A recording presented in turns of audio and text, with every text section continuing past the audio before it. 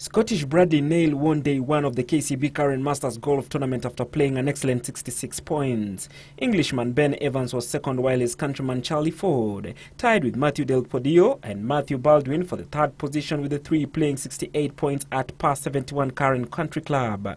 The team category saw Italian Lorenzo Gagli emerge victorious alongside Isaac Githutu, while Charlie Ford was second after being paired with David Odhiambo Owino. Former Karen Country Club lady captain Rose Musau played an excellent 66 points, playing alongside Wilson Oliver.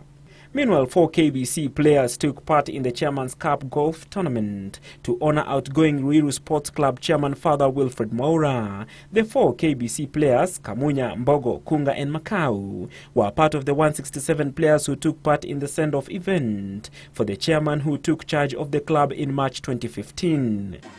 The response so far, the turnout today has been good. We have had more than 150 golfers coming, and they're still trooping in so far.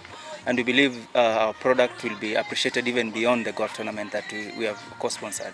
We are proud because this is an activity that we are able to meet our clients, to meet our listeners, and it is a platform for us to sell what we do and all our products that we have in Shoro FM. Finally, the 2017 Handball Super Cup finals will be held from tomorrow at the Nyayo National Stadium, where the top 6 men teams and the top 4 ladies teams will compete for the pre-season title. Men champions KDF will start their campaign against Black Mamba in the first match of the tournament, while ladies champions Nairobi Water battle MKU Thika. In other fixture serials will face MKU Thika before playing Ulinzi Youths as KDF face Strathmore. Champions of the tournament will earn a direct ticket to represent the country at the Africa Club Championship.